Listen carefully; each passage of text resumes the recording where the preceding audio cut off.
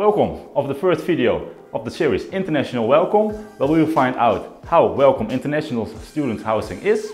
Today we are at the apartment of Midas and Sammy and we'll see how much international welcome they are. So let's see if they're home. Hi. Hello, come on in.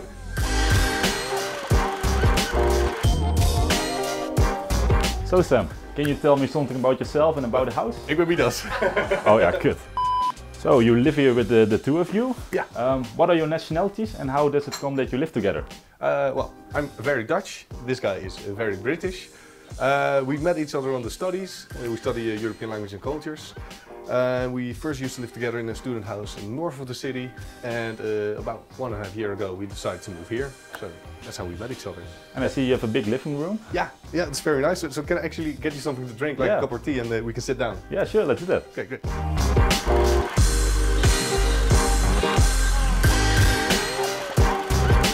So, how do you experience those cultural differences? I don't think there are major cultural differences between the two of us. I mean, he's from Great Britain and it's kind of similar countries.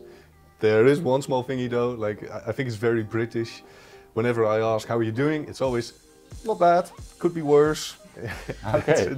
Never anything else. It's always the same. And do you often do things together with your housemate? Yeah, I mean, we see each other every day, of course.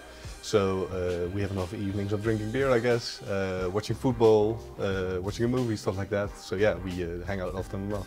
And was it also before the pandemic already, or is it now even more that you bonded more? No, it was before the pandemic already, yeah. I guess you could say the pandemic made us even stronger. Yeah. So what is it like to live with an international person as a Dutch person? Would you recommend it to other Dutch persons? Yeah, I would. Yeah, well, what it's like, it's always nice to learn about other cultures, of course, but it's also always very nice to have this other perspective on your own culture, kind of in your house, so that's always kind of refreshing. And of course, you kind of use a lot of English, but I have no problem using English, but basically all studies are in English, at least my study is, so yeah. Like there's no problem there. So yeah, I would definitely recommend it, yeah. Yeah, so it's really positive that you live in an international, you would say. Like definitely. you will do it also next time, probably. Yeah, I would, yeah. Nice. Thanks for having us. I think we have shown that you have a very international friendly house, and for that I will thank you. So we have a sticker for you, so also the world knows that you have an international friendly house. That's great.